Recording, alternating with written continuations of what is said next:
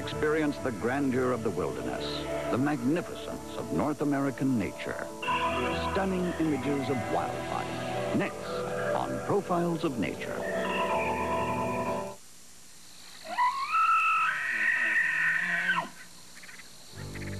I've had my share of adventures over the years, hunting wildlife with a camera. The memories and images of wildlife cinematographer Norman Lightfoot. I filmed seals off Canada's east coast, lions and elephants in East Africa, walrus and polar bears in the Arctic, and recently monkeys, snakes, and crocodiles in Central America. But I've always wanted to go to Alaska and the Yellowstone region of Montana and Wyoming, where I could hunt in my own way the big game mammals of the mountains. And this then would be my mountain safari.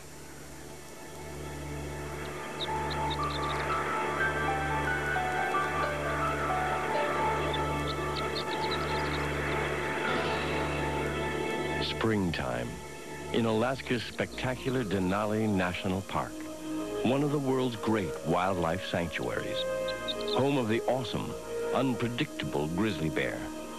A new adventure begins for Canadian Norman Lightfoot as he grabs this rare opportunity to film a fascinating encounter between a grizzly and a wolf. The wolf has wandered into the bear's feeding territory, and the bear reacts.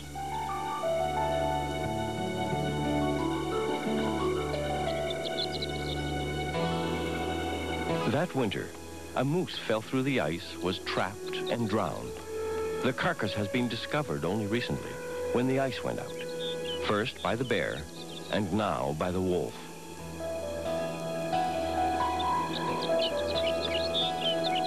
The bear had been feeding on that carcass for something like 2 to 3 days, and the wolf was coming in and out and waiting its turn to get a little piece of the meat. But the bear, even though full, decided it was going to stay there and watch over this great source of food.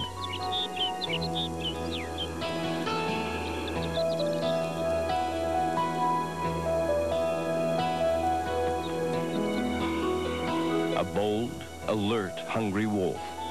A lumbering, overstuffed grizzly.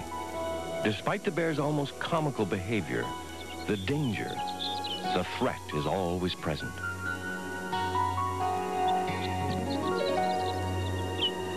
Eventually, the wolf wanders off in search of a more easily obtainable meal.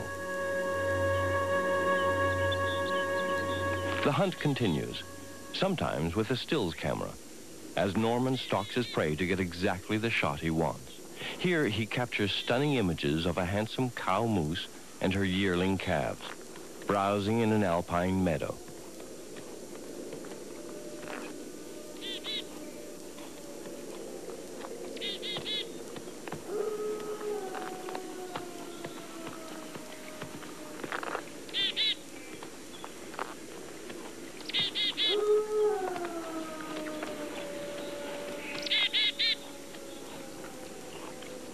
He may decide to follow their movements and behavior through a discreet telephoto lens, or approach them in a more direct fashion, letting them see him, letting them decide how close they will allow him to come.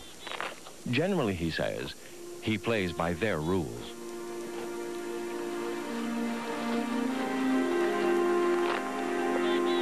To be in the right place at the right time, Norman needs all the skills of a big game hunter. But he brings something more, respect and concern for all the animals he hunts. We will return to Profiles of Nature on the Discovery Channel. Coming up next, a bomb that can kill us all on secret weapons. A few years ago, in towns like this, there were no recycling programs. But now more and more communities are welcoming new partners in recycling. Partners like the Cracker Barrel Old Country Store. And we'd like to ask people across the country to join in developing more recycling programs, because we've all learned that recycling is one way to preserve what can never be replaced. Please join us in recycling. And as you travel across this great land, pay us a visit at the Cracker Barrel.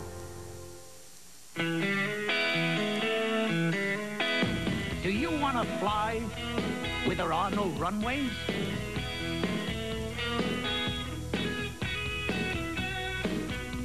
want to swing where no one has swung before? Or do you want to surf where there is no ocean? And get yourself a Toyota 4Runner, because where you're headed, you don't want to be driving anything less. Mothers have learned from countless doctors and pharmacists to take care of coughs with Robitussin. And they've taken this advice home. Robitussin recommended by Dr. Mom. Ask your doctor or pharmacist. You may leave North Carolina's heartland once you've finished vacationing here. But one thing's for sure. North Carolina's heartland will never leave you. Hi. Buy it. Hey, cut it out. Excellent. Look, I know you're watching the Discovery Channel right now, but you don't know what's coming on next. So you're flipping channels. You're looking through the paper. You're trying to find out what's on the Discovery Channel. I know this because I used to do it, too. Then I found out about this. This is the Discovery Channel's magazine. It's a program guide, plus great articles on adventure, science, history, nature, people. Great photography, award-winning writers, complete hour-by-hour program listings, and descriptions of all my favorite Discovery Channel shows. So now I finally have a way to plan what I'm going to watch. So what are you going to do? You're going to sit there just flipping around, missing out? Or maybe subscribe to the only magazine that tells you what's on the Discovery Channel right now. Call 1-800-832-8343 to order Destination Discovery, and you'll receive 12 monthly issues for only $14.95. That's more than 50% off the cover price. Hey, what are you waiting for? We now return to Profiles of Nature on the Discovery Channel. This superb national park is named after the jewel of the rugged Alaskan Range, the highest mountain in North America, known to many as Mount McKinley. But to native Alaskans, it will always be Denali, the high one, the great one. Snow-white Dall sheep roam the upper reaches of the mountain slopes, crags, and ridges, safe from almost any predator.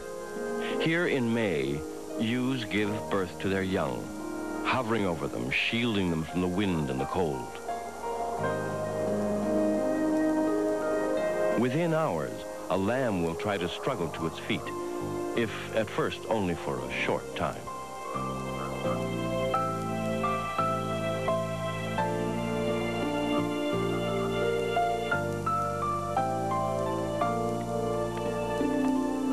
Soon after, following in mother's footsteps, the lamb begins to explore its mountain domain. In the shadow of snow-capped mountains are alpine slopes and lowland valleys, and an amazing range of natural habitats, some with little or no snow, a taiga zone and open tundra, where Norman Lightfoot encounters a male willow ptarmigan in dark spring plumage, munching on tender willow buds.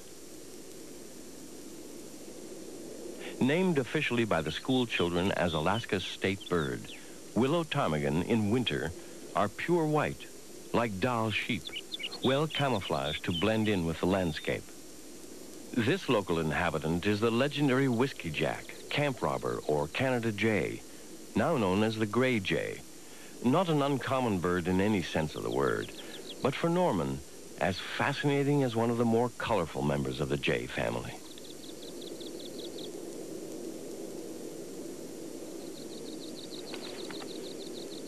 Sporting a brownish spring coat, an observant snowshoe hare appears to be watching the strange behavioral patterns of our approaching photographer. If it was a fox or a wolf, the hare might show a little more caution, a little less curiosity. The snowshoe hare is another year-round resident. It, too, has an all-white winter coat.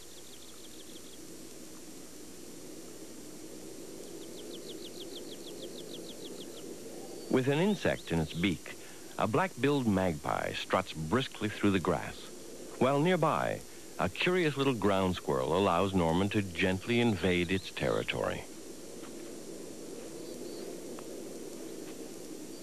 The ground squirrel turns out to be anything but camera shy.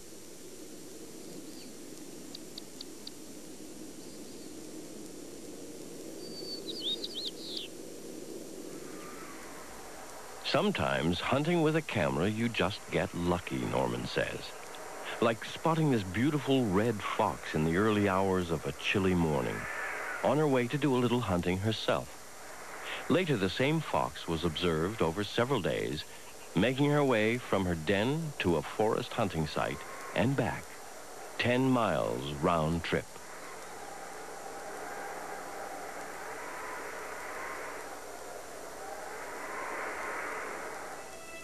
My journey to Alaska was just a fantastic trip. Denali National Park is a huge park, and to see huge game animals out in this vast, vast landscape was just tremendous. Something huge and wild. A small herd of caribou moving through an alpine valley without this year's full set of new antlers, but still impressive. At home in this vast northern landscape.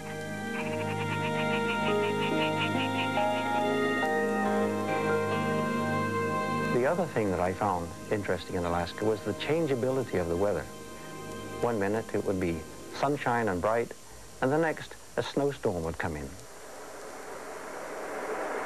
And with the snow, another chance for a different shot of the same little red fox, bringing food back to the den.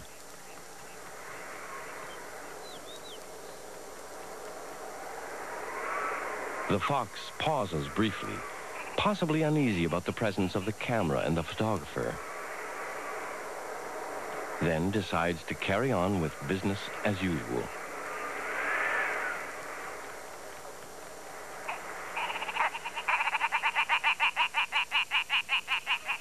A willow ptarmigan cocks a reddish eyebrow and stares directly into the lens from several different angles.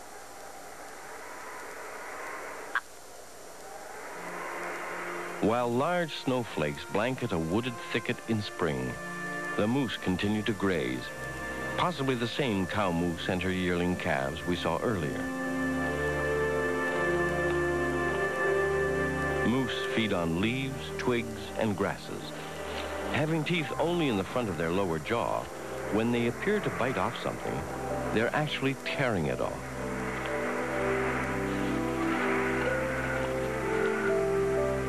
Norman recalls the scene. One of the highlights of my trip to Alaska was the moose in the snowfall. This was a real heavy, wet fall of snow, wetting myself and the camera, and the moose were just calmly grazing in the underbrush.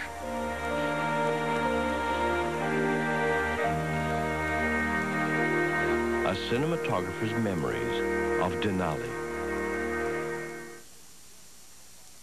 We will return to Profiles of Nature on the Discovery Channel.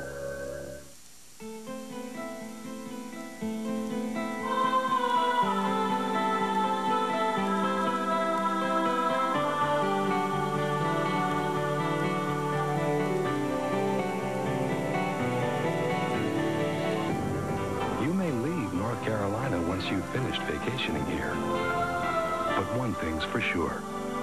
North Carolina will never leave you.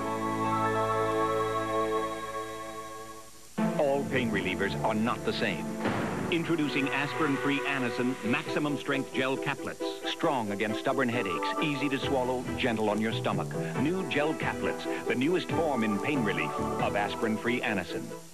It's Sunday morning. You're having Pillsbury cinnamon rolls. When in walks this guy, and what does he do? He up and changes your cinnamon roll. New Pillsbury cinnamon rolls. Sweet, good boy. So much gooier.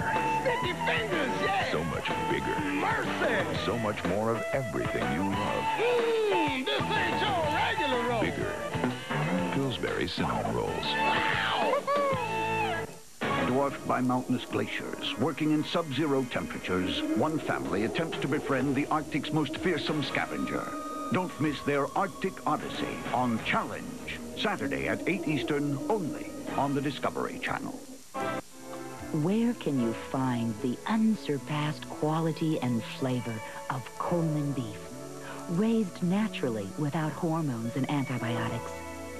Mrs. Gooch's, naturally.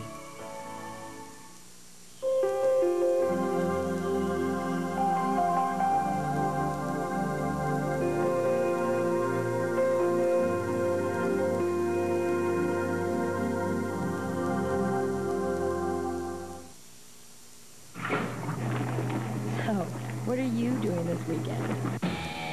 Wouldn't you rather come to Six Flags Magic Mountain? It's double play weekend. Saturdays, we'll be giving away 2 trips to Hawaii every 2 hours. And Sundays, you can ride our monster roller coasters twice in a row. You can also pick up a $10 discount coupon at an AM/PM mini market. Do your laundry Monday. Double Play Weekend, October 3rd through November 1st. Now return to Profiles of Nature on the Discovery Channel. It's late September, and Norman Lightfoot continues his mountain safari in the wilds of northwest Wyoming, in Yellowstone National Park, with its magnificent scenery, canyons, waterfalls, and rivers.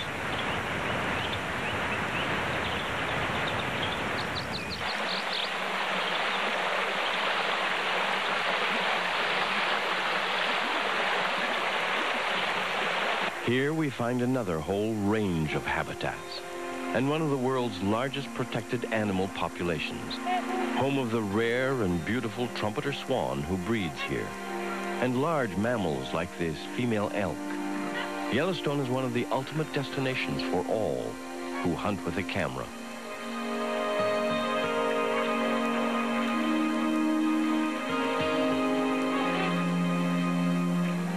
Searching for wildlife by a riverbank, Norman came across this amazing scene. A herd of bison crossing the river. The lighting was spectacular. The atmosphere breathtaking. Stepping from the water, the bison are like giant prehistoric beasts in a moment out of time.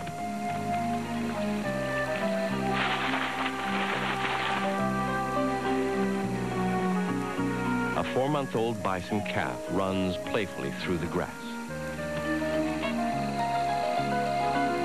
An adult bull and his mate take a courtship stroll beside the riverbank.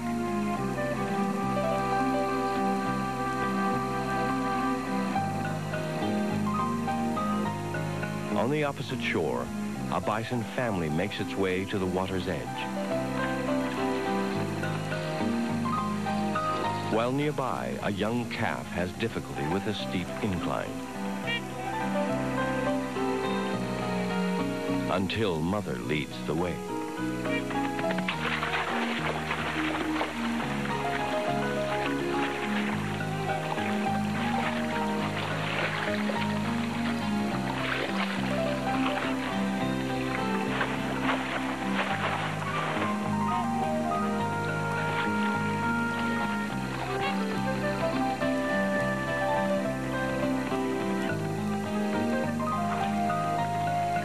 The day the bison crossed the river was really a great experience for me also. It reminded me of the great herds of wildebeest in East Africa. And the other part of it was when they came out of the water and stood on the bank and just shook those great shaggy shoulders, and all that spray came just dancing off them. It's just a beautiful sight.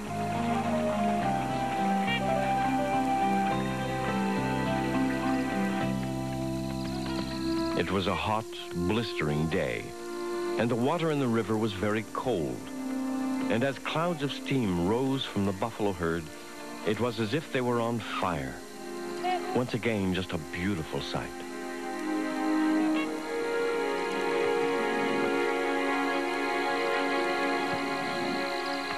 Affected by molten rock just below the surface, Yellowstone has more geysers, hot springs, mud pots, fumaroles, and various hydrothermal features that bubble, gurgle, hiss, and spout than anywhere else on Earth.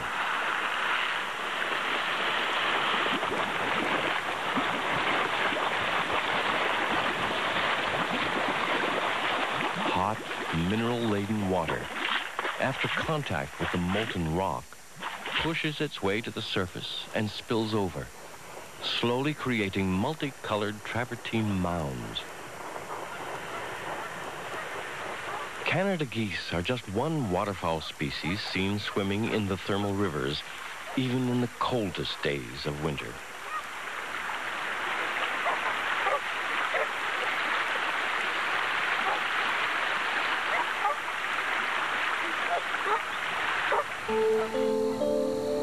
Yellowstone also includes vast, rolling prairie lands of incredible beauty. Here, Norman discovers a harem of female pronghorns, and a dominant alpha buck, grazing during the final days of this year's rutting season.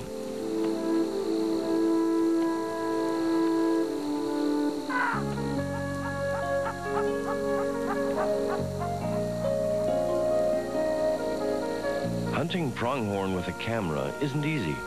They have eyesight in most respects, as good or better than any photographer. And certainly can move faster when they want to.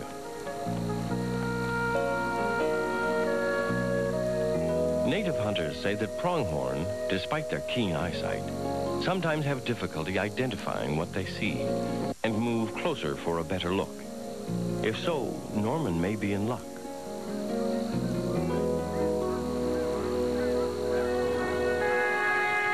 The buck is doing something pronghorns and other game animals do, called scenting, rubbing oils from his face and neck glands on the vegetation, probably to establish a territory, a part of mating rituals.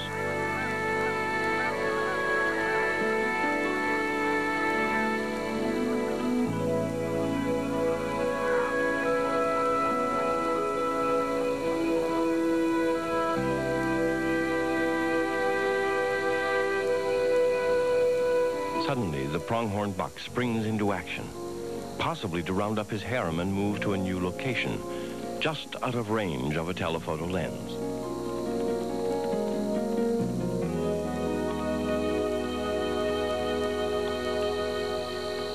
But Norman has journeyed to Yellowstone primarily to stalk the mighty monarch of the wilderness, the Rocky Mountain elk. The bull's bugling call is like no other in the animal kingdom.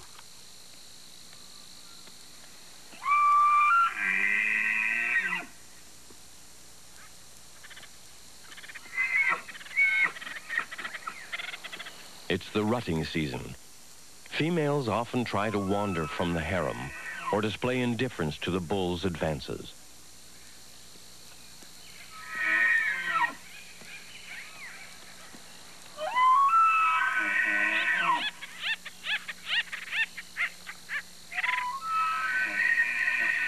Dominant elk cows are first to mate, so their calves will be born in early June. Being a healthy firstborn means that a calf will be older and stronger by the time winter comes. A good hunter approaches an elk downwind. Its sense of smell is amazing. All its senses are superb.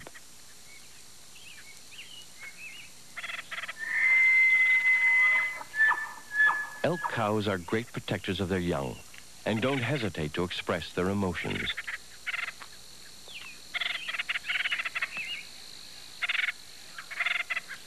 Despite the responsibilities of motherhood, elk cows live up to 20 years, whereas male bucks use up a lot of energy during the rut and seldom live beyond 14 years.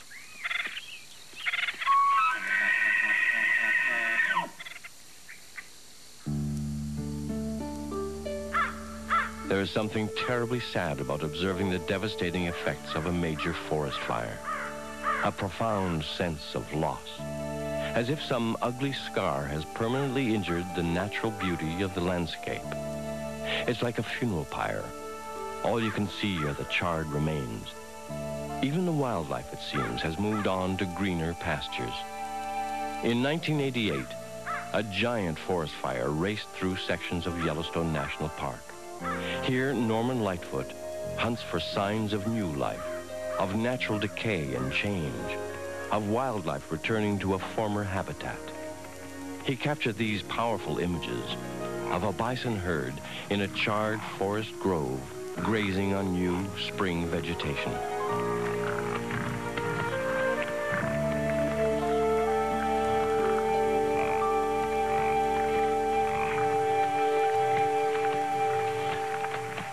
If any living creature knows what it's like to come back from almost total devastation, it's the bison, the ancient buffalo. A change in the weather. Rain is on the way. Once again, like any good hunter, Norman worked through the wet weather to get these vivid images.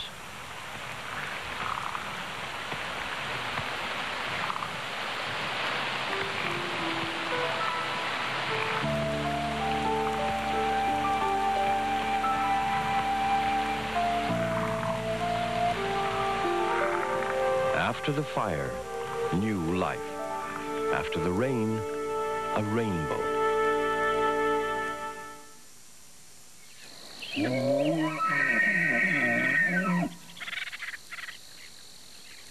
Yellowstone is a tremendous place to be in the fall. And you hear the big bull elk bugling out in the fields. And to be able to get close enough to one of these bull elk without being chased, because they will chase people, and get the kind of close-up shots I was able to get, and just watch the behavior of the animal. I'm really interested in animal behavior, how they interact, and what the calls mean, and how the hierarchy of the herds are worked out.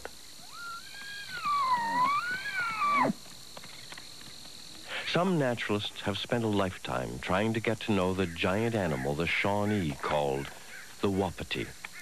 And Yellowstone National Park is where the wapiti, in the 1920s under protection, began its slow return from virtual annihilation.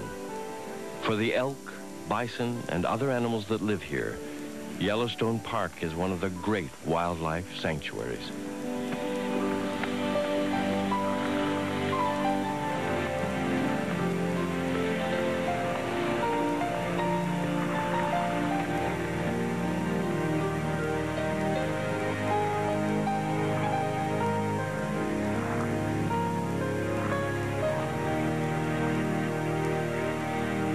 On my mountain safari, I had all the excitement of a big game hunter, only I hunted with a camera instead of a rifle. And I left things pretty much the way I found them. Norman Lightfoot, a hunter with a vision, whose only trophies are images and memories.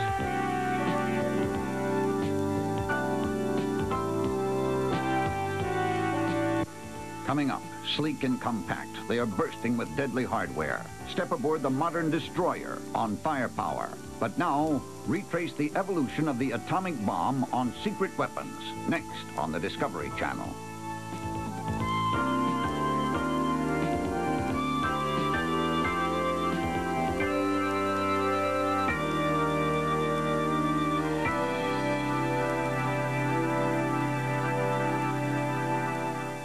Tonight at 9:30, the Navy's Ruler of the Waves on Firepower. This portion of Discovery is sponsored in part by Toyota, reminding you to buckle up.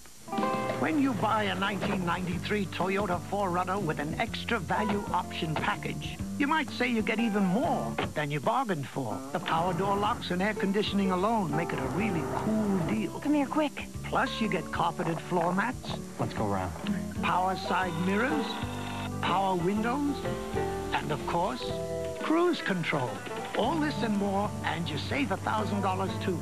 So why not drop in yourself and check it out? Sunday, it's heroes and legends from American history. First, hold back time with William Wyler's classic documentary of patriotism and valor. Take off with the invincible Memphis Belle. Then, honor the man who discovered America. At 10, Old World experts ask where Columbus's remains lie. And at 10:30, Christopher Columbus. Meet modern revelers keeping his memory alive. Sunday, beginning at 9 Eastern. I've got the worst cold a human being ever had. I've got a major presentation tomorrow. I've got to rest. And I'm out of NyQuil. I could take these, but I'd still be up all night coughing, which means I'd be a wreck for the presentation, which means I could get fired. But what am I going to do? Go next door like an idiot and ask? Could I borrow a cup of NyQuil?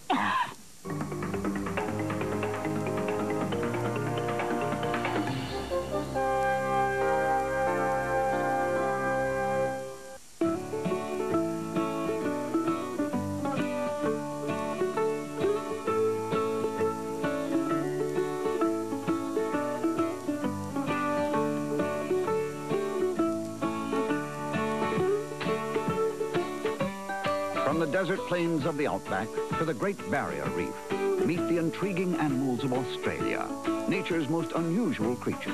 Next on Animal Wonder Down Under.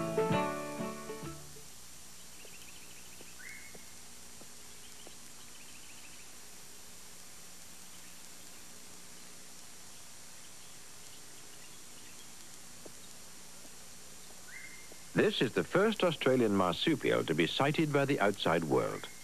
Now called the Tamar wallaby, it was seen by the crew of a Dutch sailing vessel wrecked off the coast of Western Australia in 1629, over 150 years before Australia was colonized by Europeans. The sailors were astonished by the hopping animal which carried its young in a pouch. There are more than 200 species of marsupial in Australia, more than any other country in the world. They're called marsupials after the Latin word marsupium, meaning pouch. This pouch is just a fleshy cover for the milk nipples, and it varies from one species to another.